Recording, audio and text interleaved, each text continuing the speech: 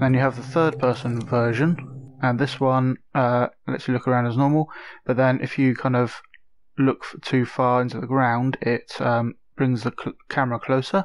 Cool. So what if we want to add some like UI elements and stuff? Well, the easiest way is to just use a text gadget like that, and you can do icons like this, like that.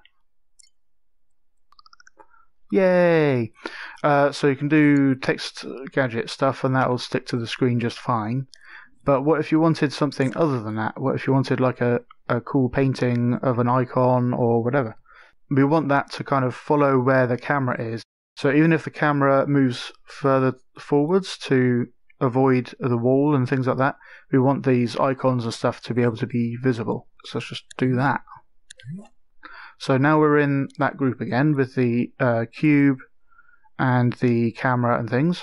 Now we want to group the camera with some stuff that's like visible. So if I'm going to make a quick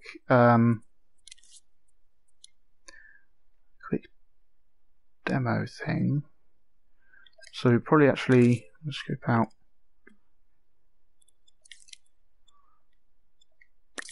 Right, so what we're doing here is scoping in to the camera to get its view. So we can scope in with L1 and X, and now we're in the camera's view, but then we use L1 and circle to get out of it again, and then we can edit things. So I'm just going to make a painting that has the same kind of size as our screen, which will make things easier to do later on. Right, so now if we play, you can play as normal, but now we have this object that's always in front of the camera. But then when we go behind a wall or something, the camera moves forward, but then we don't see that stuff in front of the camera anymore. So we actually, instead of moving the camera, we want to move this thing here. Oops. So select that and select that. We want to move them as a group.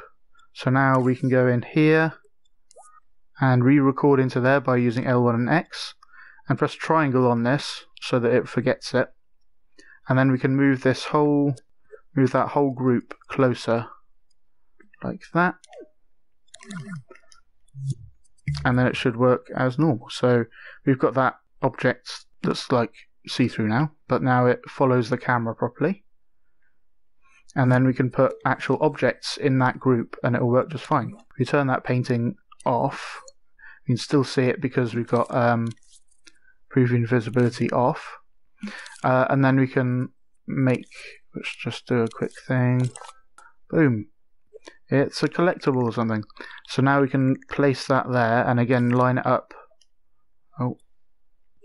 Line it up by just put that in front of the camera, scope into the camera, and then we can line that up over there or something. So when you add things like this to your rig, you want to make sure it's non-collidable so that it doesn't start shoving the puppet around. And now when we play, that object is kind of part of our view, even if we move the camera forwards and things like that. And it all works fine.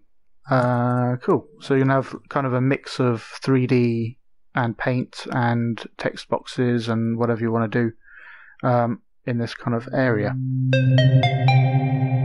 I'd like to thank Shadow of Callus, Woodsense, Kolvitzer, and all of my other supporters for making this tutorial possible. Check out TAPgiles.com to find out how you can support me in helping Dreams creators. Thanks for your consideration, and I'll see you in the next one.